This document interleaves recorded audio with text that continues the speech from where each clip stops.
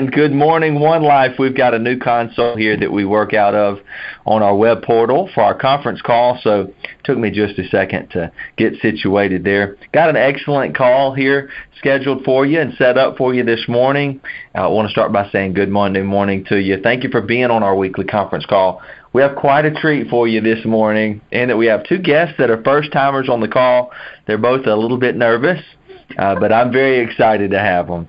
So I'll start by introducing our guest for this morning's devotion, Hallie Majure Phillips. Like myself, she's grown up around our organization.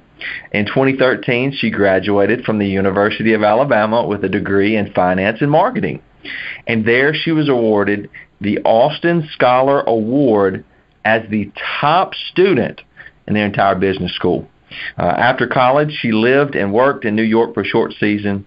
Like several of us, she found her way back to the organization her family helped build as she became a part of the One Life team in 2014. She now is a marketing and lead representative for us. She and her fiancé, Dawson Dice, who also did a conference call not too long ago for us. They're both active members at our church that they attend together, the Evangel Temple Church here in Meridian. For our devotion this morning, I'd like to welcome my coworker and my friend, Miss Hallie Majure Phillips. Hallie? Thanks, Jeff. I'm really excited about sharing on the call this morning. I hope you're all having a wonderful morning so far. Good Monday morning. Open your mind and heart, your entire being, to receive my love in full measure. So many of my children limp through their lives starved for love because they haven't learned the art of receiving. This is essentially an act of faith, believing that I love you with boundless, everlasting love. The art of receiving is also a discipline, training your mind to trust me, coming close to me with confidence. Remember that the evil one is the father of lies. Learn to recognize his deceptive intrusions into your thoughts. One of his favorite deceptions is to undermine your confidence in my unconditional love. Fight back against these lies. Do not let them go unchallenged. Resist the devil in my name, and he will sink away from you. Draw near to me, and my presence will envelop you in love. That is from a devotion I read daily that I really enjoy. It's a really easy one to read, and some days you're busy and you can't spend too much time, but it's a simple one just to spend some time, some quiet time with yourself and the Lord every day. And I just want to let you all know, here at the home office, we know how hard it is out there in the field for you, and we're here to support you all the time. And I just want to let you know that y'all are constantly in my prayers because I know, like I said, I know how hard it is, and I pray that the Lord will bring you wisdom constantly and put a hedge of protection over you while you're out in the field and doing what you all do so well. So I want you to know, and I'm not the only person in the home office that has prayers going on constantly for you. That is something that's super important to me, and I wanted you all to know that. And with that, I hope you all have a wonderful week, and just remember to always have some quiet time with the Lord, no matter how busy your life gets. I find that no matter how stressed I am or how worked up I am, or maybe I had a bad day, but if I can just find those few minutes to get in a quiet place and either read a devotion, read my word, or just do something that will make me rest in His peace, that can always make you have a brighter day. So I hope you all have a great week, and God bless you. Awesome. Thank you again for being with us, Hallie. An honor to have folks that serve among you, that you know their character, and I talk about that every week. I know I kind of maybe sound like a broke record a little bit repeating that so much, but it really is quite a privilege that we do have here, and that we have people of such high character that we can call on, not only during the devotion, but also during the featured segment when they try to give you some kind of nugget or something that may help you along your journey. I know that it comes from a sincere place because I've seen it with a lot of them. So know that this morning. And again, thank you for Hallie Majure doing our conference call. We'll move on now to our weekly production update. It's always nice to see new names on here, and we certainly have some new ones on here. We'll start with our agency as a total for all of One Life. we did about what we've been doing for the last several weeks, or really the last couple of months. Averaged we've been averaging at about $850,000 worth of submitted AP. That's almost exactly where we are this week, for the week of 6/27 through 7/1. Again, we are a couple of weeks behind. We had a lot going on there for a few weeks there, and so we're starting to catch up, but we'll go now with our production week of 6/27 through 7/1. Had $849,143 worth of submitted annualized premium for an excellent week. And we'll move now to the teams. Had a couple of teams that really stepped up their game this week and had some extraordinary numbers. We'll start at number 5 and work our way to 1. USB United Senior Brokerage.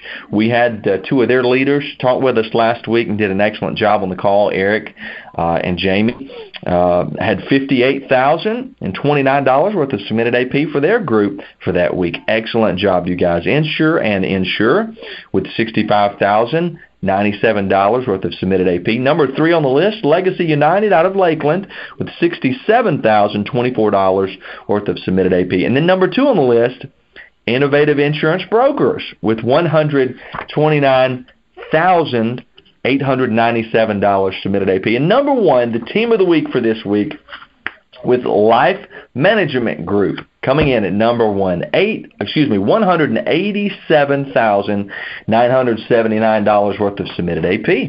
And now on to our individual agents, always the highlight of our production update.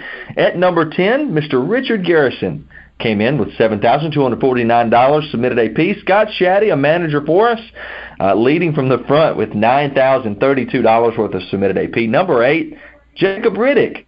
Excellent job, Jacob, with $9,336 worth of submitted AP. At number 7, Rhonda Underwood wrote $9,598 submitted AP. Number 6 on the list, Cynthia Schneiderman with $9,812. Number 5 for the top half of the list, Michael Polson, $10,296 worth of production. Excellent week. Number 4, also a guy we've had on the conference call out of Lakeland, Florida, Mr. Mark Hamilton with $10,888. Number 3 on the list as we reach into our top 3, William Russell, $11,801 submitted AP. Number 2, Jeremiah Rojas with $24,249. Number 1, $25,012 worth of submitted AP for Spencer Long, the agent of the week. Congratulations to all of you, particularly those that we were able to mention for our top 10, and Spencer Long with being our agent of the week this week. Also, we want to let you know we're going to do a brief marketing update as we always do. We want to let you know here again soon we'll have our Academy and Leadership Summit for the third quarter. Make sure that you register for that, and you can do so by clicking on our New Agent Academy tab at onelifeamerica.com. And man, if you haven't seen our new promotional videos for both events, be sure you do so at youtube.com/onelifeamerica. Also, to stay plugged in, get hooked up with our web and social media offerings. We have a Facebook, Twitter, Instagram, and LinkedIn to go along with our One Life YouTube channel there. You can check all of those links out at the top right corner of the first page, also at onelifeamerica.com. So that's our production update, our marketing update. Now moving on to our featured speaker for this morning, Mr. Dwayne Watts. I have the distinct privilege of introducing this gentleman this morning. He's a graduate of the University of Mississippi, also known as Ole Miss. After 4 years there, he received his degree in marketing. He's worked in various fields through the years and even worked the Veterans Administration in Washington, D.C. In 2010, he came on as an agent at One Life. And over the past 5 years, he's been one of the top 15 agents in production for our organization. For 5 years, I was blessed to have him on a team of agents I worked with. And because I've seen him up close and personal, I can tell you there aren't many men with the drive and passion that he has. But it's not just a passion for work. He has a passion for life. He's a faithful member of North Park Church in Meridian, and he is the loving father of a beautiful little girl named Jenna. It's my honor to introduce my friend, Mr. Dwayne Watts, to the conference call this morning. Dwayne, are you there? I'm here. You got me? Absolutely. Glad to have you on the call this morning. Thank you, Jeff. Appreciate it. Thank you for that lovely introduction there. I've been at One Life, like Jeff mentioned, for about 6 years. This October will be 6 years, and I'm by no means one of the heavy hitters at One Life, but, I average about 3,000 a week for the last 6 years. I thought what I'd do today is go over what the way I do things each week, from setting appointments to, going to the client's house and giving my presentation. To some of you people that have been around for a while, I may sound like a broken record, but so this may be geared more toward the people that are, fairly new at One Life. Of course, what I'm going to say, don't take it as the gospel. But if there's, something I say that maybe you can take and maybe tweak it the way you do things, great. Just starting out, I usually work on average week 3 days a week, Tuesday through Thursday, and on Mondays, when I set appointments, I usually start around 10 o'clock and set appointments. If needed, if I'm not able to set enough appointments at 10 o'clock, I usually try to set about anywhere from around 6 or 7 to maybe 8 the first day. It depends on how far I've got to drive that first day as to how many appointments I'm going to set for Tuesday. But if I'm not able to set enough appointments in that first round of calling, I'll try again around 2 or 3 o'clock. And if I don't get them in, I'll try again around 6 or 8. But I usually set them at the latest by 3 o'clock and finished up with that round. When I'm setting appointments, I, of course, introduce myself, and I tell them that I'm calling about the card that we sent to them in the mail in the last 2 or 3 weeks that they filled out requesting information on the funeral and final expense plans that we offer. I then tell them that I need to confirm the information on the card, what they filled out, so we can get the information that they requested out to them as soon as possible. I then read off, their name and address and date of birth and confirm each one of those. And then I ask them about health. Of course, even if they've got some serious health problems, we can, write them up on a guaranteed issue policy. But I still ask them about the health questions, just to kind of see where I'm standing with them. And so I ask them the health questions, and then once I ask them the health questions, I tell them it takes me only about 10 minutes to determine exactly what they would qualify for, and what their rate would be. And I tell them I'm going to be in there. My company's got them in their area tomorrow, and would the morning or the afternoon be a better time for them to do that? If they suggest morning or afternoon, then I maybe suggest a time based on maybe what I've already set that day. If that's not a good time for them, then I suggest something else. But anyway, after I set a time with them, one that's good for them, I tell them that we offer a couple of discounts. And, of course, the reason I'm doing this, as most of you know, is I want to get to the bottom line as to whether they've got a banking account. Of course, they need a banking account so we can set up a bank draft with them. First, ask them. I start off with asking them if they're. The first discount is whether they're a smoker or not. We offer a discount for people that don't smoke, and then we also offer a second discount. This second discount is for people that support local banks or credit unions by using either a checking or a savings account, and hopefully they've got one of those. And then before I hang up with them, I reconfirm the appointment time, and then that's it. Then the next day, now I failed to mention it. Usually at Wednesday is my biggest day. I try to set anywhere from 8 to 12 appointments on Wednesday. Of course, like I said, Tuesdays I only set maybe about 6 or so appointments because depending on how far I've got to drive to get there. Then Wednesday's my big day. I try to set anywhere from 8 to 12 appointments that day. And when I'm setting appointments, I don't set an exact time like 1 o'clock or 2 o'clock. What I do say, I'll see you between 1 and 2 o'clock. And that's because, of course, we might get hung up on the previous appointment we've had, and we might not be there straight up 1 o'clock or straight up 2 o'clock. So I say, I'll be there between 2 and 3 o'clock or 3 and 4 o'clock. Give me a little leeway there.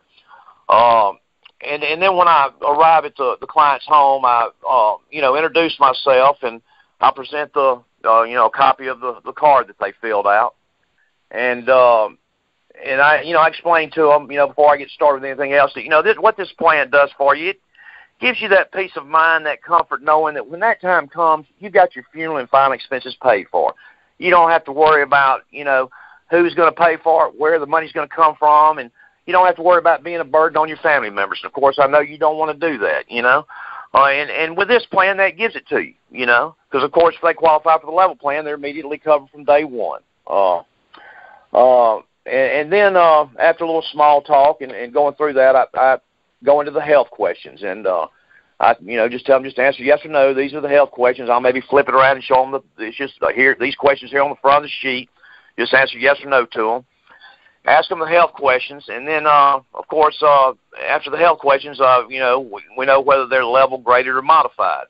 And I tell them, I say, you qualified for the level, or you qualified for the grade, or you qualified for the modified. And if they qualify for not for the level, the grade, or modified, I tell them I'll explain to you in a few minutes what that means. And just before I write their rates down, I go over the features of the plan. On the back of the TriClose sheet, we've got the features, and I don't go over every one of them. Of course, you don't want to, drown them with, all the features. I just go over the three that I think are the most important, the main ones, because if you give them too much information, they get confused, and it maybe scares them off, if I hadn't already scared them off anyway. But anyway, the features I go over on the TriClose page, the three I go over are the individual permanent protection, their rate will never increase, and then over in the middle column, the second one down, full coverage from the very first day. Those are the only three I go over. On the permanent protection, I tell them that, look, this thing is permanent. It's not going to end on you when you reach a certain age like a term life policy would. And that's why I'm going over these features with them, because, I tell them there's different types of insurance out there, and for funeral and final expenses, you definitely don't want what's called a term life policy. A term life policy is what it sounds like. Of course, it's for a term of years. It's going to end on you when you reach a certain age, and you're not going to have any more coverage. If the Lord blesses you to live past that term age, you have no more coverage. So with a term policy, you're not guaranteed that your beneficiary is going to be paid when you pass away, because if you live past that term age, you have no more coverage. With a whole life policy, what we're offering, you are guaranteed that your beneficiary will be paid when you pass away, because it's permanent. It's not going to end on you when you reach a certain age.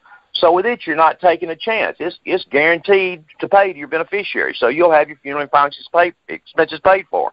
With a term policy, of course, you're not guaranteed that. The second one I go over is, that your rate will never increase.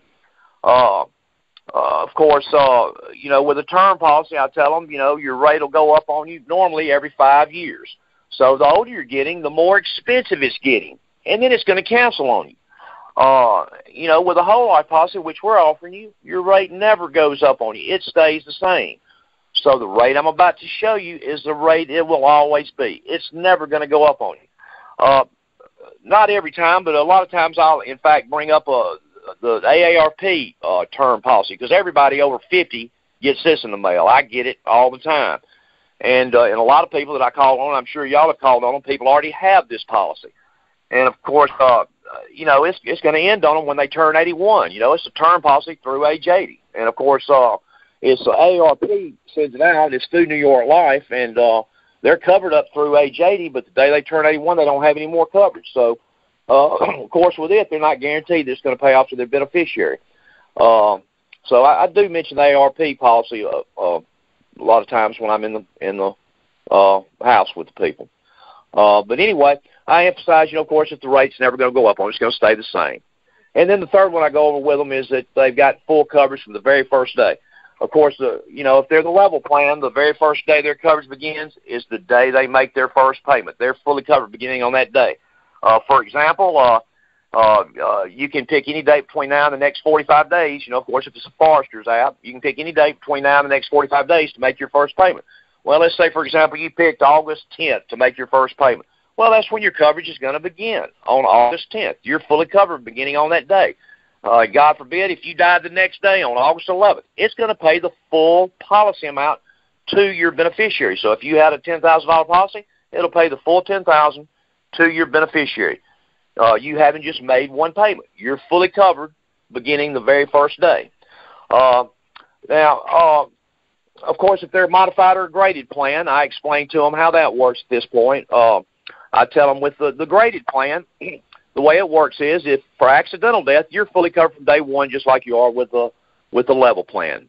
So if you made your first payment August 10th and God forbid you died the next day in a house fire, a car wreck, or fell down some stairs, some kind of accidental death, it's going to pay the full policy amount. But for natural causes, if you die in the first 2 years of in the first year of the policy, your beneficiary gets back 30% of the policy amount, or gets 30% of the policy amount. So if you had a $10,000 policy, of course your beneficiary would get $3,000 of the policy amount. If the individual dies in the second year of the policy, the beneficiary would get 70% of the policy amount.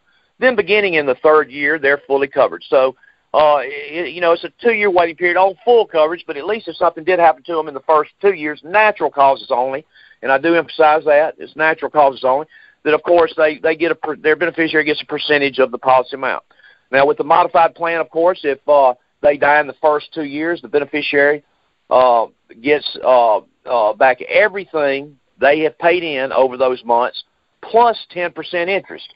And, of course, a bank doesn't even pay 2% of savings account, so that's a pretty good deal, 10% interest on your money. And then beginning in the third year, after 2 years, you're fully covered for the full policy amount. So at least it's, giving them the, option of having some coverage there that normally they wouldn't have. But anyway, after I go over the features, let's see, go to the rates, and I'll write down the rates down, and unless they have any questions, I write the rates down, and I show them 3. Everybody I see, of course, I write down 3 different size policies and give them the rates on those, and out there the level plan, I show them the ADB rate as well, that pays, of course, double indemnity if they die accidental death. But anyway, once I write the rates down, I give them the rates, and then I don't say a thing. I just sit back and wait for them to respond to the rates I've given them. I do ask them if one of those plans look good to you, which one would be, fits you the best, what would be best for you, and then I don't say anything. I just shut up, of course. And like they say, whoever talks first loses. But anyway, that's pretty much it. That's just what I do. And like I say, it's, what I've gone over is not the gospel, but if you can take something from what I do and use it and tweak it to your own presentation, great. But that's pretty much it, Jeff. If you got anything or if anybody's got any questions, I'll be glad to answer them if I can. Absolutely. We'd like to open it up for questions if you don't mind. And what I'll do is adjust the settings. Let me do that now. All right, so we've got the settings adjusted where you should be able to unmute yourself. All you have to do is press *6. Again, press *6 if you'd like to ask Dwayne a question.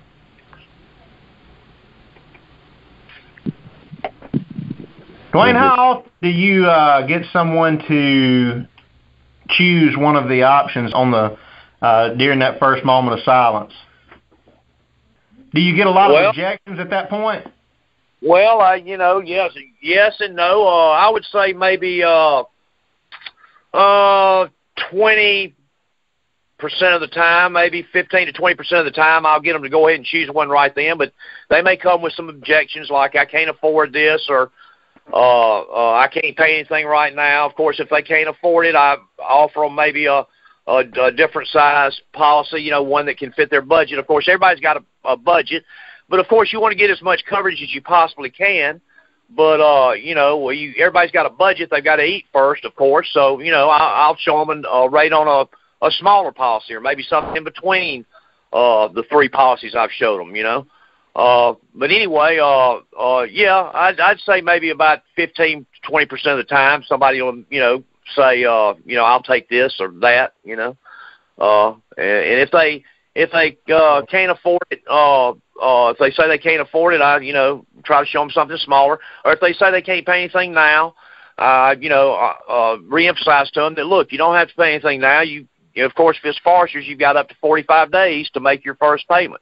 So we can go ahead and get you set up and get you qualified and get you in there, and you can put your first payment off up to 45 days. Bill, any more questions anybody might have? Again, just press *6 and unmute yourself, and be glad to. I know Dwayne would be glad to answer your question.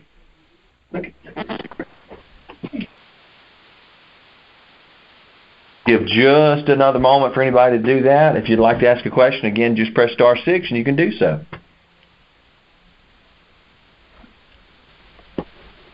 All right. Well, I think that's going to wrap it up. Dwayne, thanks again for being with us. Sure thing. Absolutely. Well, good deal. Well, listen, if any of you have anything that you'd like to add to our conference calls, or maybe a feature, or maybe you'd like to, especially if you would like to share with us, feel free and call me up. Our number here is 800-748-0026, and my extension is 1348. If you don't get me right then, feel free and leave a voicemail. Want to close with just a couple of thoughts quickly. There's a particular quote from Theodore Roosevelt that says, "Do what you can with all you have, wherever you are." And there's one more thing I'd like to add to that. As a believer in Christ, I'll take that one step further. Colossians 3:23 says, "Whatever you do, do it with all your heart as unto the Lord and not unto man." Certainly that gives us plenty of motivation to go out there and not only do what we do with all that we can, but do it with purpose as we venture out into our week. Again, want to thank all of you for being on the conference call with us this week. We'll always, as Hallie Majure mentioned, we're always in prayer for you. We'll continue to pray for you, and we thank you for what you do. If there's anything we can do to help you, feel free and call us. And look, we'll look forward again to meeting and having another conference call next week at 10:30, and we probably will have our president, Mr. Scotty Elliott, with us. So we're very excited about that. Make sure you join us again next Monday morning at 10:30, and we'll look forward to seeing you then. God bless you all. Have a great week.